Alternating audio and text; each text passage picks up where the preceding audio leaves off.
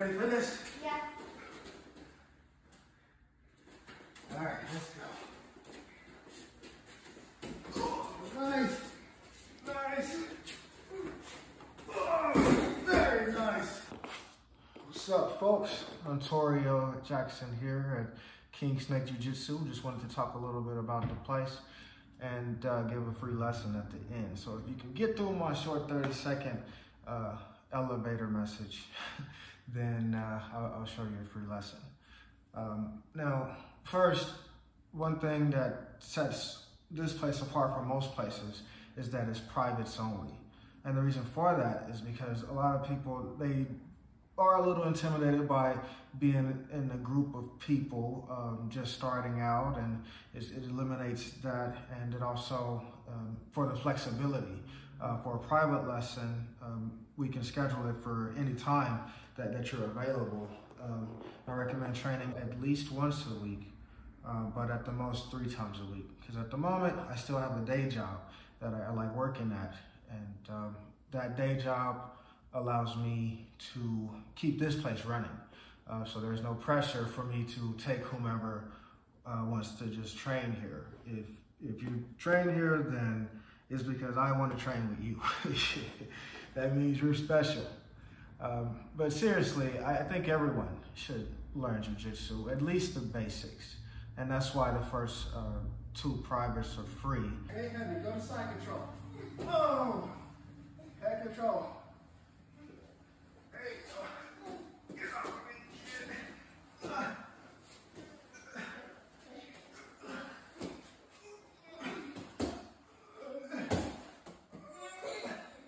If I do that, you post out. Post this arm out. Right there.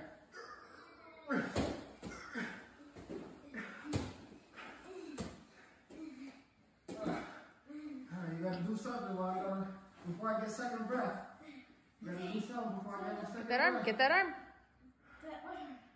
I don't know, one of them. Oh, this one. Too late. Oh. Grab his arm, grab his arm. Oh.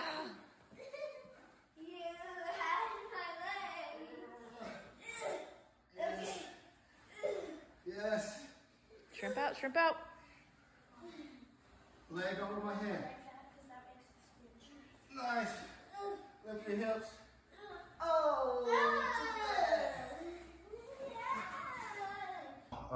This is not just a gym. This is a dojo.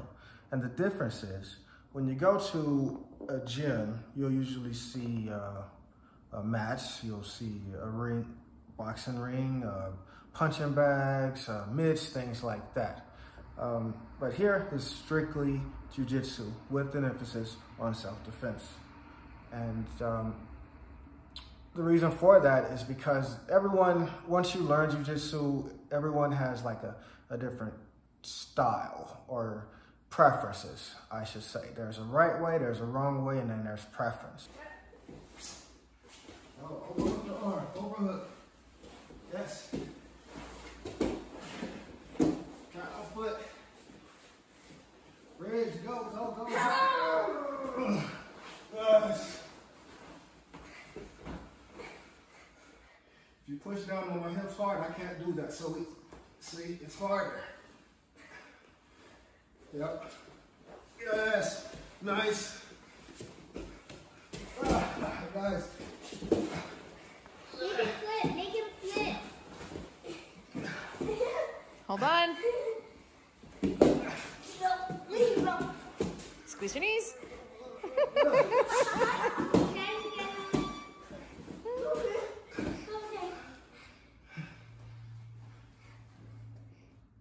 Nice. Kind of like sign language, right? I learned ASL for about 3 years, but a deaf person, they would see me and say, that's not ASL. He signed English. And you know what? That's bad. That's bad. Bad example. It's more like playing a guitar, right? when you play a guitar, there are some basic fundamentals you have to have, basic concepts as far as understanding the strings, building up the muscle memory, things like that. And once you learn, from there, you can go into rock and roll, blues, jazz, things like that. So for me, I've gotten past that concept part. I understand the concept of jiu-jitsu. Now, as far as my style, to do an analogy, I would say my style is more like, it's a mixture of the new and the classical. Like, I think it's called neoclassical. It's kind of hard to describe. Well, the guy, he has an electrical guitar, but you know, he's still playing with like this orchestra. It's kind of like the Trans-Siberian Orchestra.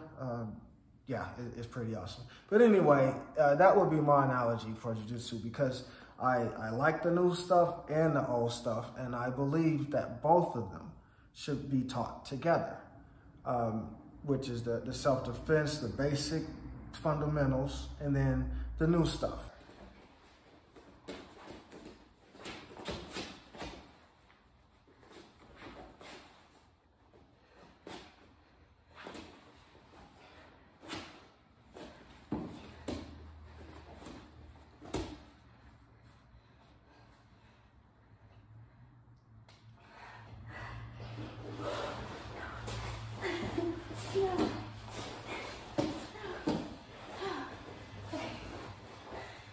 Breathe. You've been here before. Yep. Been here 100 times.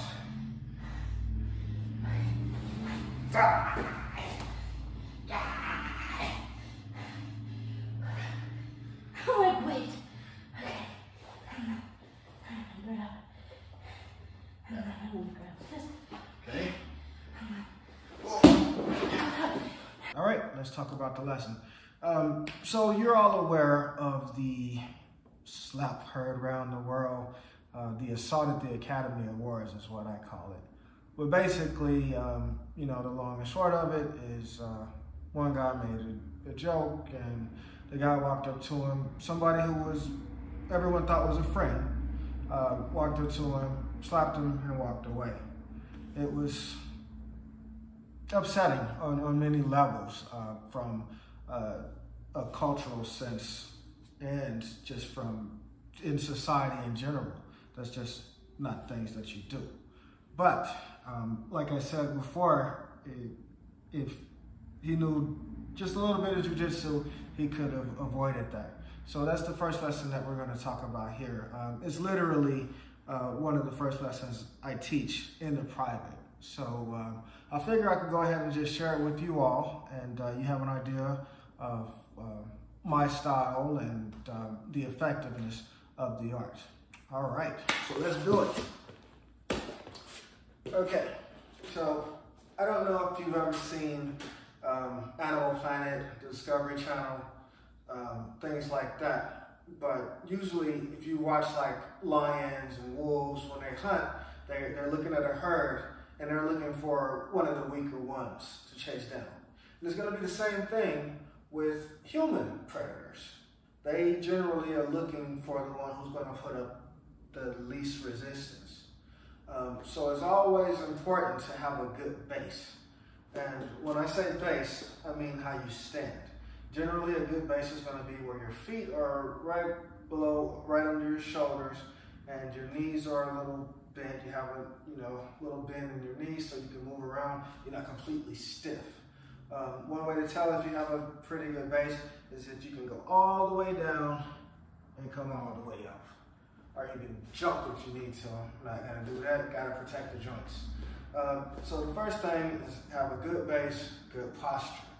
You wherever you are, you have a right to be there, nothing to be afraid of. So don't be standing like this, or like this, or looking at your phone, doing all that kind of stuff. You know, have a good posture, good base, and situational awareness. It's okay to look around and see who's in your close area. Just, just checking out the scene. Not being intimidating, threatening, not being inviting, anything like that. So there are a lot of times when people make eye contact, they think it's an invitation. Other people can think it's an invitation to a conversation. And usually that's not always the case. So it's okay to look around and, you know, keep your solid base while you're waiting in line or doing whatever, chilling out, right? The other thing is, have you ever had somebody sneak up behind you? You know that feeling that you get behind, you know, the back of your neck, kind of hair stands up and stuff? Pay attention to that. So if you see someone if you feel someone who's walking up on you or someone in your peripheral, you know, don't just look and hide away. No, turn and face them. Let's say you were walking this way, or I'm like this, I see you, and, you know, going about my business, I feel you walking up on me, turn around and stop right there. Whoa, hold on. I'm not interested. Whatever you feel like you need to say at that time, but you just let them know that you're not comfortable with them closing into your personal space. Now, generally, there are 3 zones, right? There's the green zone, which is kind of like where we are right now.